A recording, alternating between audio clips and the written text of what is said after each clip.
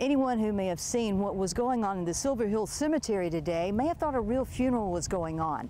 It's not the case, but these Honor Guard members will be ready for the next real thing.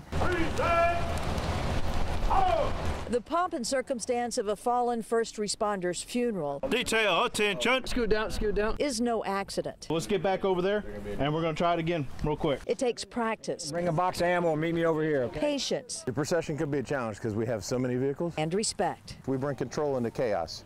And the chaotic scene of a death, the rigidness of the honor guard, the pomp of the pageantry is a little bit of a calming force. Detail, attention.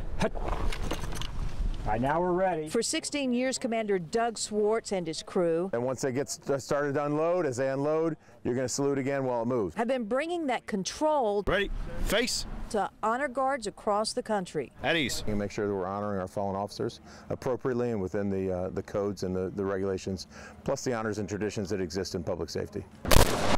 They have one shot to get it right. Get it level. One opportunity to leave an impression on a grieving family that will last forever. You can't practice until you get it right. You have to practice until you can't get it wrong, because there is only one shot to do it, and there's a lot of emotions involved. And so they practice for a ceremonial goodbye that is as important to them as it is to the families they honor. On the Baldwin County beat, Debbie Williams, WKRG News 5.